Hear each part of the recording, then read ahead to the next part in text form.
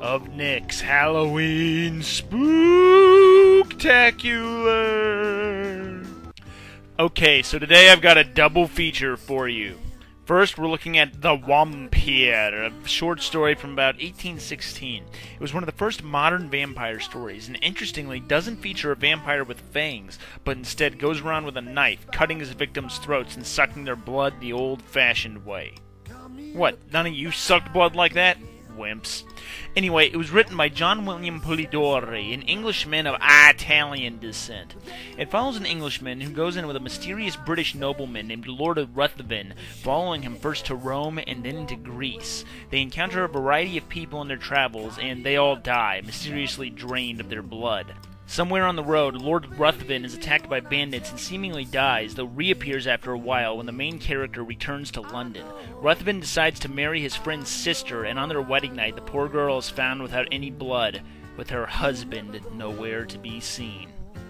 Okay, so there's not much to the story, but it sets the standard of the vampire formula. Mysterious stranger with a dark past travels to exotic locales, superstitious people who tell the legend of vampires, and beautiful young girls in trouble. Really, the story is more famous for where it was written. In 1816 in the Swiss Alps, amidst the year with no summer. It was written as part of a ghost story contest held with the famed poet Lord Byron, and when it was published, the book used his name to help sell copies. However, it was kind of half-written by Byron, and his contributions are published as Fragment of a Novel. While it isn't terrible, it lost the ghost story contest to none other than Mary Shelley's masterpiece, Frankenstein. That's Frankenstein. Think about it. Both the first modern science fiction and the first modern horror stories were written on the same night. Surely the cosmos convened to make it happen. At first, I thought this was just a little short story that was remembered more for its influence than for its quality, but it was adapted time and again.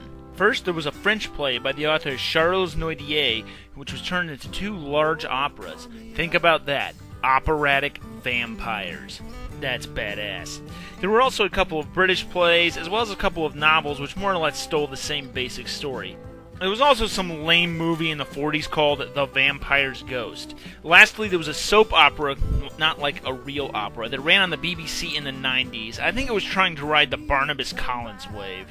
All this helped spark a vampire craze in Victorian London, and vampire stories became popular for a while, but there was a little one in 1872, simply titled Carmilla, that was downright scandalous. Written by Sheridan Le Fanu and predating Dracula, it tells the story of a young Victorian girl named Laura being seduced by another Victorian girl called Carmilla. Yes, like that. It starts out when she's just 6 years old and has a dream of a woman sneaking into her nursery and biting her chest for no reason. Years later, when she's grown, she meets the same girl from the dream, who also claims to have had a dream about her. They get to know each other very, very well, though several people around suddenly begin dying in the slowest, most painful manners possible. And when Laura begins getting weaker and weaker, empty tombs begin to be unearthed. So this book's big claim to fame is that it casts a vampirism light over lesbianism. Don't forget, back in the Victorian era, they hated homosexuals and thought they were products of mental illness and children of the devil! I mean, as a modern person, I can say I don't hate lesbians, but I am against the gays. Not while I'm living, damn it! Anyway, the story does have long descriptions of how the 2 girls love and care for each other, and how their parents encourage this relationship. I can't help but feel it's a commentary on how people wanted to tolerate homosexuality, but society as a whole treated them like vampires, seducing good women away from wholesome families. Maybe Lee Fanow was a lesbian? I don't know. The story has been adapted numerous times. There have been lots of books that make reference to the story with both pro- and anti-lesbian themes. There were a couple of stage plays across several countries and languages, a few rock songs mentioned the story, and even a modern opera that was produced in the 1970s. There's also a Japanese lesbian magazine named after the book. Ah, Japan, I love you so. But the thing you really want to hear about, the only adaptations that really matter, are the movies. There are a few loose adaptations, but one of the main ones is the French Et Mourir de Plaisir, which updates the story to then modern times of the 1960s and sets it in Italy as opposed to England. and in true French fashion, focuses on the lesbian eroticism of the story. Naturally, this was trend for the English language release. Speaking of Italy, there was an Italian production of the novel, which starred none other than the vampire king himself, Christopher Frank Carandini Lee.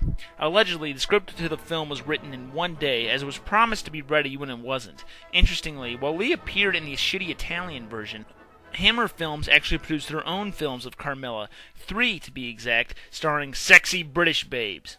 And Peter Cushing. I bet he was cushioning his Peter, too. And, like the novel so many years ago, it was scandalous for being about women seducing other women. There was also a Polish film made in 1980 about the novel, as well as numerous other movies that make direct reference to it.